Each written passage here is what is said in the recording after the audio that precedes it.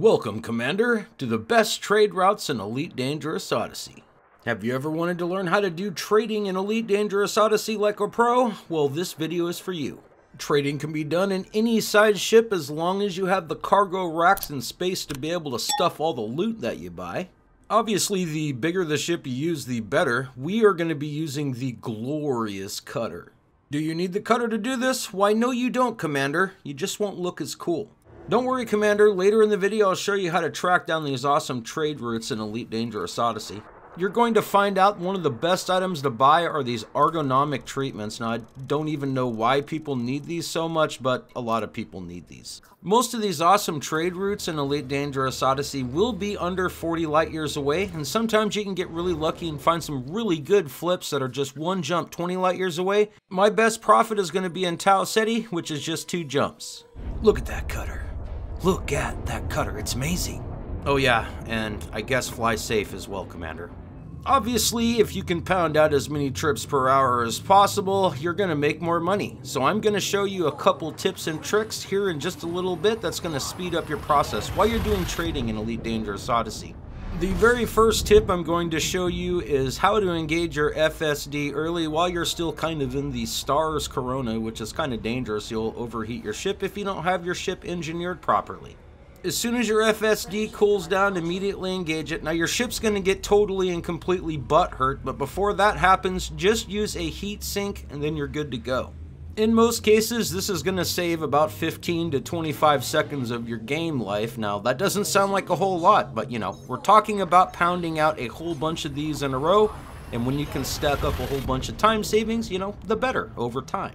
This next tip will literally shave minutes off your time whenever you land at a space station anywhere. Engage the Super Cruise Assist on the space station that you wish to land on. Just don't line up with it all the way, because if you do, you're going to be flying in super duper slow. And ain't nobody got time for going super duper slow, so we're just going to let the Super Cruise Assist take over here in a little bit, but not quite yet. We're going to just go balls to the wall right up until we get about 7 seconds away. At about 7, when it flips to 6, I'm going to hit my 75% speed key. Now we're going to coast for a little bit. If you do this right, Commander, you will not do a loop of shame, which, you know, is totally shameful. At 1 light second out, I'm going to mash my forward key as well as line up on the target. What this is going to do is slingshot you forward. Technically, you would be ending up in a loop of shame, but since we have the Super Cruise Assist, it pulled us out and cha-ching. Made it to Graham's Terminal way ahead of schedule thanks to the heatsink and Super Cruise Assist trick. Now, if you haven't heard of the Super Cruise Assist trick before, you're welcome. It's going to save you millions of years of your life playing Elite Dangerous Odyssey, trust me.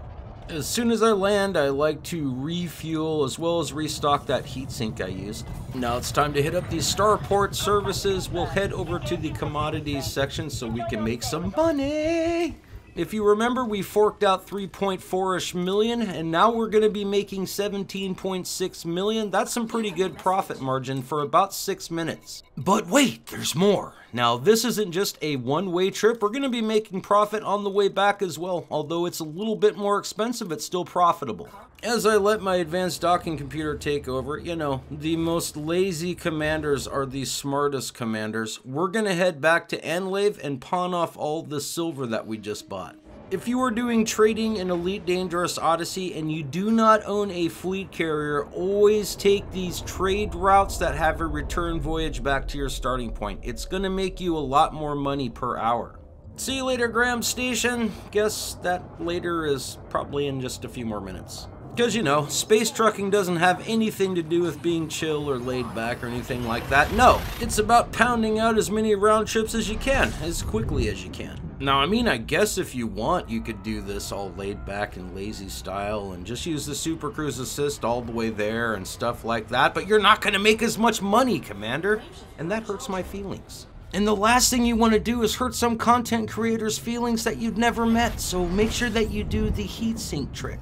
Not using the heatsink trick would be bad enough, but if you don't use the Super Cruise Assist trick after I just showed you this from now on, Commander, man, like, I don't even know what to say. I probably wouldn't even make videos anymore. I'd be that butthurt. Here's the thing, space is unimaginably huge, and I get that.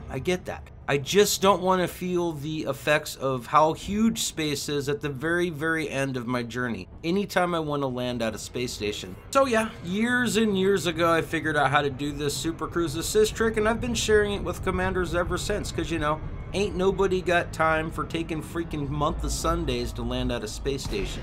The most beautiful thing about space trucking is you can start out small with something like the Hauler. You can even use something like the Adder or possibly even the Cobra Mark III. Heck, you can even work your way up to the Type 6 Transporter or even the glorious Python. Heck, you can get the Type 9 and eventually someday you can get yourself the glorious Cutter just like I have. If I remember, we forked out about $29.2 million for that load of silver. Now let's see how much we're going to be able to make off of it here selling at Surrey. Now these return voyages generally aren't as profitable as your original trip, but we're going to make 35, just under 6 million. In about 12.5 minutes, we ended up making a little over 20 million, which isn't too super horrible. Now, if you have a fleet carrier, oh my goodness, you are going to be so filthy rich, it's going to be absolutely space disgusting. This part of the video is going to be dedicated to those who do own a fleet carrier and probably have a really gigantic ship like mine, so they can make as much money as humanly possible, which is like far too much money. It's totally obscene. All loaded up with treatments again. This time we're going to be heading over to Space Cheddar 1 instead of flying all the way out to the Graham Space Station. Of course, you'll be flying to your fleet carrier instead of Space Cheddar 1, you know, unless of course you want to buy all my ergonomic treatments and then sell them at the space station where my fleet carrier is conveniently located right next to. Yeah, you know. Of course, none of that can happen until I get my fleet carrier totally and completely stuffed to the gills with all these freaking treatments. But first, we're going to have to make a whole bunch of round trips back and forth and back and forth. Ultimately, what I like to do is I like to fill my fleet carrier up all the way. Of course, I do have some tritium storage in there, but I like to fill it up as much as possible, then go park it right next to the very best sell location. Generally, you're able to get about 25K per each one, so I like to price mine around 13 to 13.5K each. That's still huge. Doing it this way on my end, I'll still be making at least 3 times my investment, which is really good, while offering other lazy space commanders a really good deal.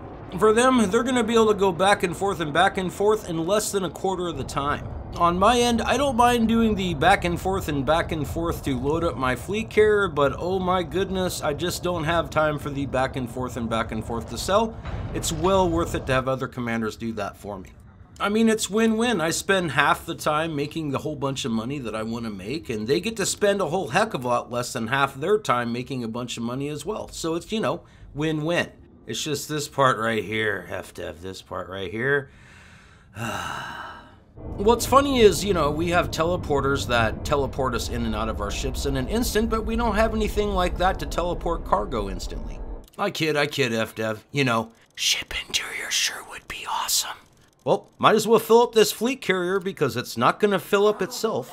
There we go. Space Cheddar 1 is totally and completely loaded to the gills with a whole bunch of those treatments. I'm now going to plot a course back over to the Talicetti system. We're going to park right next to Graham's terminal. Now, as you can see, there's already fleet carriers here trying to do the exact same thing I'm going to do, except for I'm going to be parking right there at Bell's Wreck. So how do I find all these glorious trade routes? Well, it's quite easy, my dear Watson. You're going to head over to Inara.cz, and there's the trade route that I'm using right now. Now, don't freak out about that being a white zero. A white zero means an infinite amount of supply that they'll buy. The best trade routes will have a huge supply as well as an infinite demand, and then you're going to want to look for a return voyage trip as well to the exact same station, as long as you don't have a fleet carrier. Finding the trade routes is super duper simple on Inara. All you have to do is go to the main page, and once you're on the main page, what you want to click on is data. Once you click on data, a little tab will pop up, and what you're looking for is the trade routes tab. Clicking on trade routes will take you back to that screen I was just at. Now put your nearest star where you're located at. I happen to be at Ceos, and I like to set my max distance to 40 light years. Sure, you can set it for less or more, but I find 40 is really good because I can get there in 2 jumps. If you want, you can input your cargo capacity and always set the max price age at 8 hours. You can set your minimum landing pad. I'm always in a large ship, so I have to have a large landing pad. And the max distance to station, set that for at least 1,000 light seconds or less. You don't want it any more than that. Definitely set use surface stations to no. Ain't nobody got time for that. Set the minimum supply as any. Definitely want to order by best profit and display results in the standard list. From there, you can click search and it's going to pull up all the glorious trade routes that are in your area. Hey, look, there's the one that we just did. The other thing you want to pay attention to is pick the updated ones with the least amount of time, and also look at the profit per trip as well as the profit per hour. Now, the profit per trip will be accurate. Profit per hour, not so much. You're actually going to be making more when you're using those tricks that I showed you in the video. Check out this run right here. It's been up for 3 hours. Now, commanders have already whittled that supply down to 42. That's horrible. So, you know, it's not the most profitable because there's nothing left to buy.